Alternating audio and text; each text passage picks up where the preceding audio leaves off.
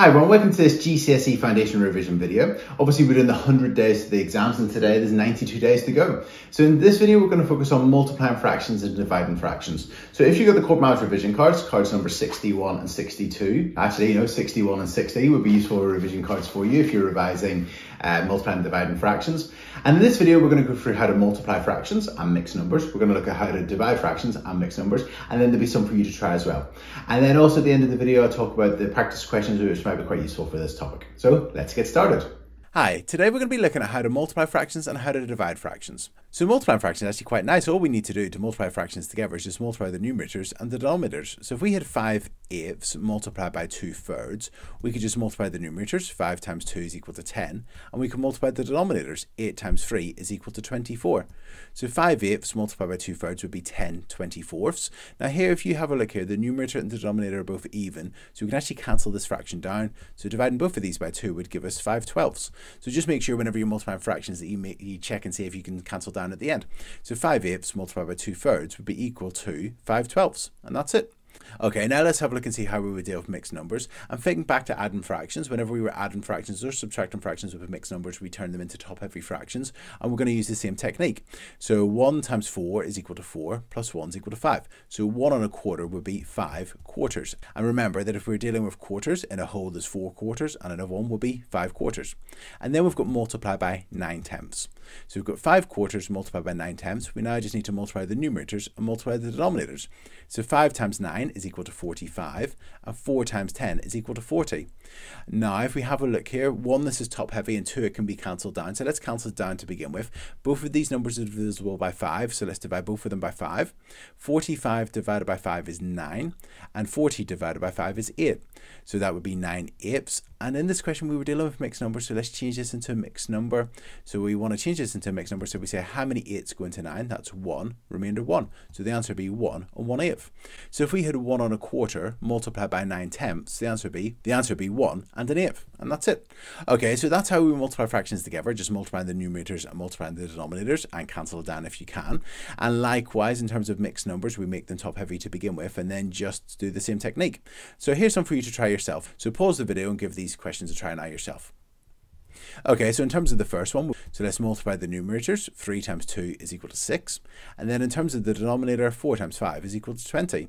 Now we've got 6/20, that can be cancelled down. Dividing both of those by 2 would give us 3/10, and that's it. So 3/4 multiplied by 2/5 would be 3/10.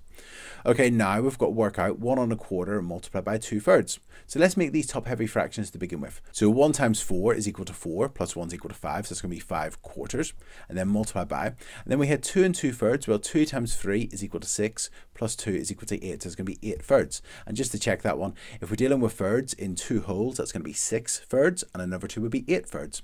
So we've got 5/4 multiplied by 8/3, so let's multiply the numerators and multiply the denominators. So 5 times 8 is equal to 40, and then 4 times 3 is equal to 12. So we've got 40/12. Now this is top heavy and it can be cancelled down. Let's cancel it down to begin with.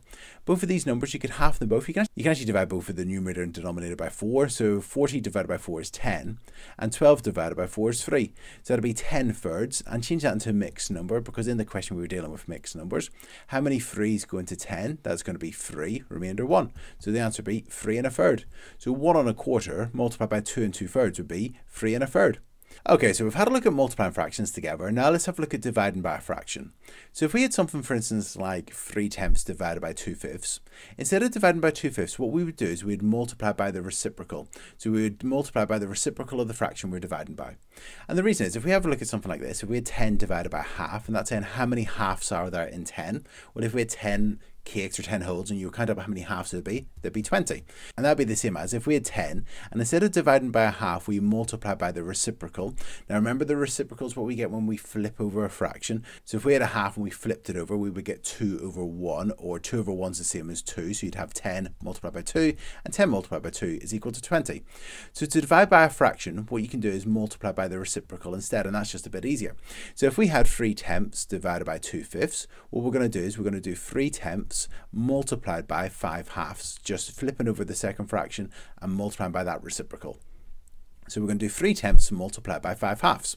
So 3 times 5 is equal to 15, and 10 times 2 is equal to 20. So 3 tenths divided by 2 fifths would be 15 twentieths. This can be cancelled down. Both of these numbers are divisible by 5. So 15 divided by 5 is 3, and 20 divided by 5 is 4. So that's 3 quarters. So 3 tenths divided by 2 fifths would be 3 quarters. And that's it. Okay, our next question. So this time we've got a mixed number. So again, what we're going to do is we're going to make it a top-heavy fraction, and then we're going to do the question like the rest of the dividing fractions by multiplying by the reciprocal. So we've got 3/8 divided by, now I'm not changing this to multiply yet, I'm going to make this a top-heavy fraction first of all, just to make sure I don't make a mistake. So 1 1/4. Well, 1 1/4, well, we do 1 times 4 is equal to 4, plus 1 is equal to 5, so that'll be 5 quarters. And just remember, if we're dealing with quarters, in a whole there's 4 quarters and another one will be 5 quarters. So we had 3/8 divided by 1 1/4, and we've written that as a top-heavy fraction, so we've now got 3/8 divided by 5 quarters. Now what we're going to do is we're going to multiply by the reciprocal. So we're going to take our 3/8 and we're going to multiply by the reciprocal of 5 quarters. And that's what we get when we flip it over, so that'll be 4 fifths. Now we just need to multiply. So 3 times 4 is equal to 12, and 8 times 5 is equal to 40. So that would be 12 40ths. And this can be cancelled down. Both of these numbers are divisible by 4. You could half and half it again if you wanted to, but if we divide both of these by 4, how many 4s go into 12? That's going to be 3. And how many 4s go into 40? That's going to be 10. So that means that 3/8 divided by 1 1/4 would be 3 tenths. And that's it. So to divide fractions, what we do is we multiply by the reciprocal of the fraction we're dividing by. Okay, let's give you some questions now to try yourself. So here's 2 questions to try. Can you please work out 7/15 divided by 3 quarters, and then work out 2 1/2 divided by 1 3/5? So if we were to work out this first one, we've got 7/15, and instead of dividing by 3 quarters, we're going to multiply by the reciprocal, which would be 4 thirds. And then we've got 7 times 4, which is 28, and we've got 15 times 3, which is equal to 45. So we've got 28 over 45, and that can't be cancelled down, so that's it. So the answer is 28 45ths. Okay, in terms of our next question, we had 2 1/2 divided by 1 3/5. Let's make them both top heavy to begin with. So 2 times 2 is equal to 4, plus 1 is equal to 5, so it's going to be 5 halves. And then we've got divided by, and I'm not changing that yet, I'm going to keep that as divided by, and we'll go our 1 3/5, so 1 times 5 is equal to 5, plus 3 is equal to 8, so we've got 8 fifths. So 2 1/2 divided by 1 3/5. If we make them both top-heavy fractions, you'd have 5 halves divided by 8 fifths. Now what we're going to do is we're going to, instead of dividing by 8 fifths, we're going to multiply by the reciprocal. So we've got 5 halves multiplied by, and the reciprocal of 8 fifths would be 5 eighths, just flipping it over. Now if we multiply these together, we've got 5 times 5 is equal to 25, and on the denominator, 2 times 8 is equal to 16. So that'd be 25 divided by 16. So how many 16s go into 25? That'll be 1. And then the remainder would be 9. So that'll be 1 9/16. So 2 1/2 divided by 1 3/5 would be 1 9/16. And that's it. Okay, let's have a look at a wordy question. And feel free to pause the video now to try this question yourself. Okay, so the question says, Olivia feeds her cat 2/3 of a can of cat food every day. And we're asked how many cans should she buy to have enough food to feed her cat for 10 days. So she needs 2/3 of a can every day. So that's 2/3 of a can. And there's 10 days, so we're going to multiply that by 10. And that'll tell us how much cat food she needs. So if we've got 2/3 of a can and we're multiplying that by 10, and that's the same as 10 over 1. Now we just need to multiply the numerators and multiply the denominators. So 2 times 10 is equal to 20, and 3 times 1 is equal to 3. So that'll be 20 thirds. Now that's a top-heavy fraction. What I'm going to do is I'm going to change that into a mixed number just so it makes a bit more sense in this context. So how many 3's go into 20? Well, 6 3's is 18, so it's going to be 6, 18, that's remainder 2 over 3. So the cat would need exactly 6 2/3 cans of cat food to feed the cat for 10 days. So that's how much cat food the cat needs for 10 days, 6 2/3 of a can.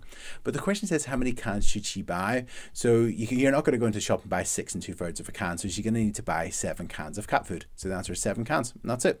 And one other thing I want to point out is just how to make sure you know how to type in the fraction and the mixed number button on the calculator. So if you've got a calculator like this, you've got the fraction button here. So this is the fraction button. So you just press that button, you would then get your fraction, and then you could just use the arrows and type in the fraction into the calculator.